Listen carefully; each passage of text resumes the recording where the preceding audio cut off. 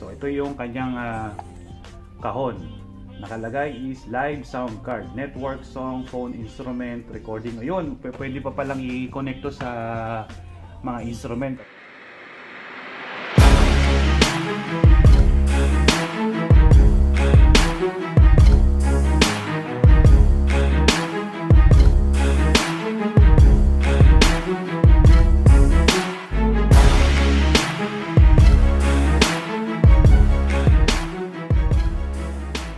Yon, what's up mga katropa? Good day po sa inyo lahat and welcome back dito sa channel ko. Kung bago ka lang dito, welcome na welcome ka rin. Pagkatapos ng panoorin ng video na to, huwag mo lang kalimutan mag-like, comment and subscribe. Huwag mo rin kalimutan tutukin ang ating notification bell para lagi kang updated sa mga bago kong videos.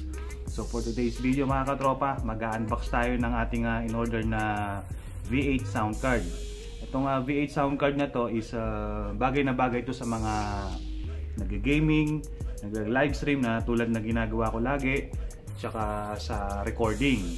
So yung mga tao dyan na mahilig gumawa ng cover song, yan, bagay na bagay ito. So ayan, dumating na, kararating lang ngayon yung ating in-order. So ito na, bubuksan natin. Unboxing lang to, siguro after ko ma-unbox to, sa susunod ko ng video i-explain kung ano ang function nito at kung ano ang pwedeng gawin itong V8 sound card na to. So binili ko siya, in-order ko siya sa Amazon, worth magkano ba to? 83 dirhams. So kung i-convert mo sa peso, siguro mga kulang-kulang 1,000 peso, mga 900 yan. Ayan, so huwag na natin patagalin, na buksan na natin para makita nyo na. Unboxing lang to, sa susunod ko na lang i-explain yung function nito o kung ano yung mga nagagawa nitong sound card na to. Yan. Yan, nakalagay siya sa isang padded pack, sa bubble pack. Yan. So ito yung kanyang kahon. Nakalagay is live sound card, network, song, phone, instrument, recording. Ayun, pwede pa palang i-connect to sa mga instrument katulad ng gitara, violin o kung ano man na instrument na pwedeng i-connect dito.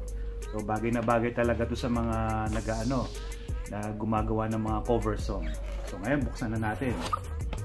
Ayan, pagkabukas mayroong padded na styro, tapos manual. Ayan, mobile computer universal broadcast sound card. Ayan, so meron siyang user's guide. Tapos sa loob, ayan, merong mga cable, USB cable. Ayan, may USB na ang dulo na parang sa cellphone. Tapos ito yung ano ba tawag dito, yung 3.5 jack 3.5 mm jack. At tapos USB rin, nahulog pa. Tapos ito parehas lang pala to, itong dalawa. Tapos ito yung pinaka-unit natin. Ayan, ito yung pinaka-sound card. Ayan, buksan natin at tingnan natin yung mga button. Ayan, nakalagay dito the sound card V8. Ayan, meron siyang volume. Ayan,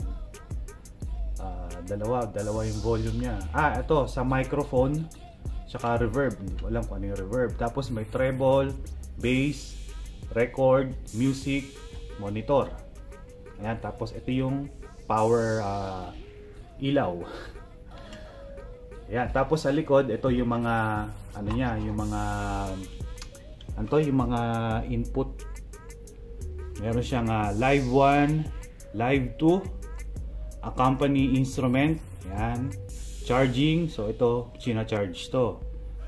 Earphones or speaker, headset, condenser mic, tsaka yung dynamic mic. Yan yung dynamic mic, yan yung microphone na ginagamit natin lagi pag nagvi-video tayo sa bahay.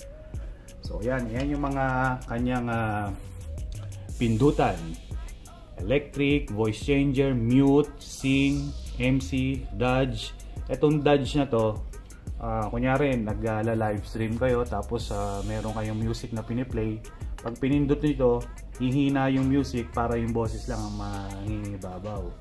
Ayan, may mga sound effect din. May cheer, awkward, gun, contempt, opening, kiss, laughter, applause, attention. Tapos may kiss din, song 2, song 1. So ayan. Maliit lang to pero napaka useful nitong sound card na to. So, itetesting ko na lang ito mamaya, tapos sa susunod na vlog, i-explain ko sa inyo isa-isa yan, kung ano yung mga function na yan. So, ayan, sana nagustuhan nyo ang ating unboxing. Don't forget to like, comment, and subscribe to my channel. I'll see you on my next one. Peace!